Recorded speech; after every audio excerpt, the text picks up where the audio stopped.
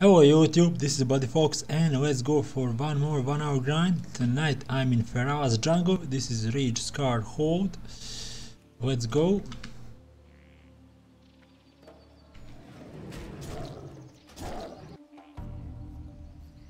Here you can find two types of mobs. Ferocious Rage Scar. They are level 47 to 48.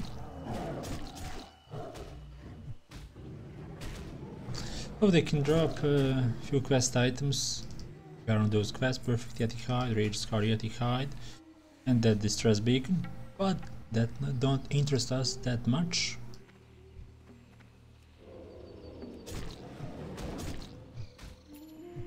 They can drop some food, also water, then Wicked Claw, that is 5 silver.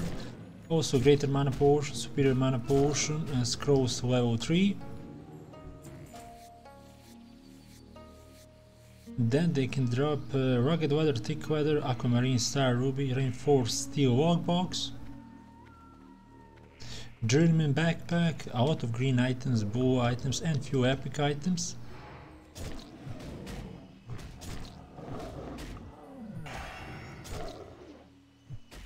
Also Trovo Hide Bag, 14 Salt Bag.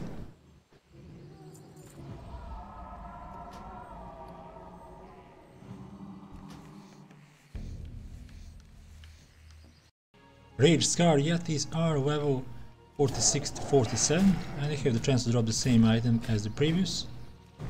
These Yetis are humanoids but they don't have pockets. They are dropping silver, which is a good thing, but as I said, don't have pockets, so if you're playing as the rogue you can't pickpocket them. Let's enter this cave. You can find a lot of them inside.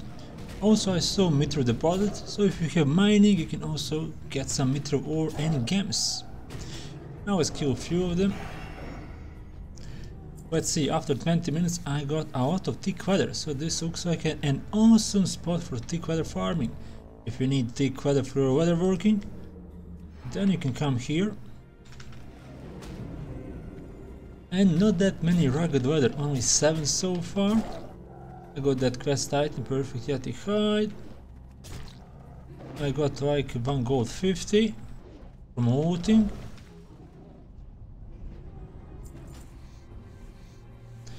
And I did not find any chests so far. Maybe there is no chest inside. There are Yetis. They are not using chests. Maybe that is the reason. What do you think?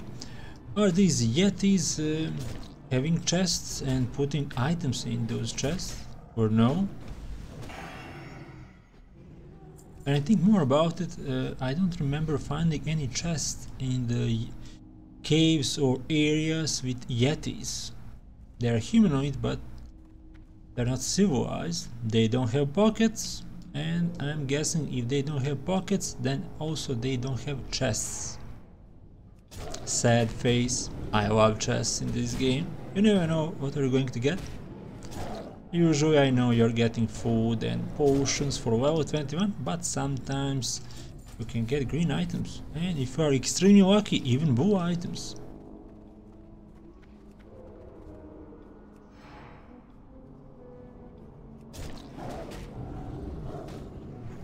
Thick Yeti Hide, 5 silver. Probably sell it to the vendor.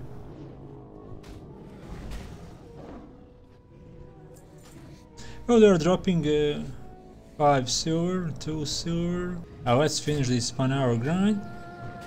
What's about this spot? It's a great spot if you need thick weather. If you don't need thick weather, go somewhere else, because I'm not getting much rugged weather, as you can see.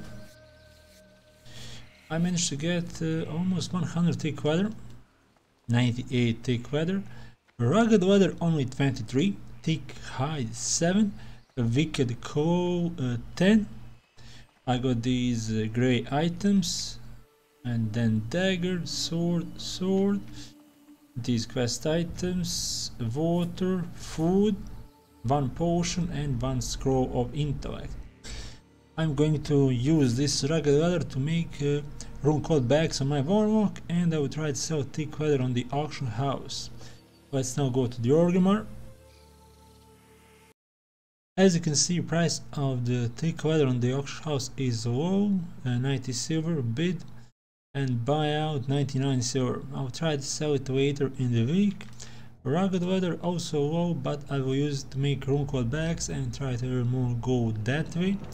Thick hide, let's see, 6 silver, and fee for 8 hours is 1 silver. So I will just sell those hides to the vendor. Superior healing potion, I can try to sell 6 silver.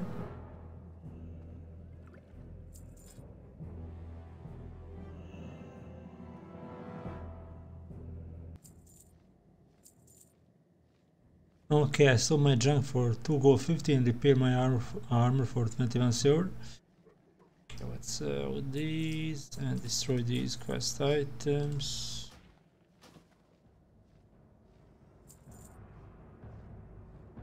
At the end, 7 gold 50, around 7 gold 50, 23 rugged weather for runecode bags, and I will try to sell these thick weathers later.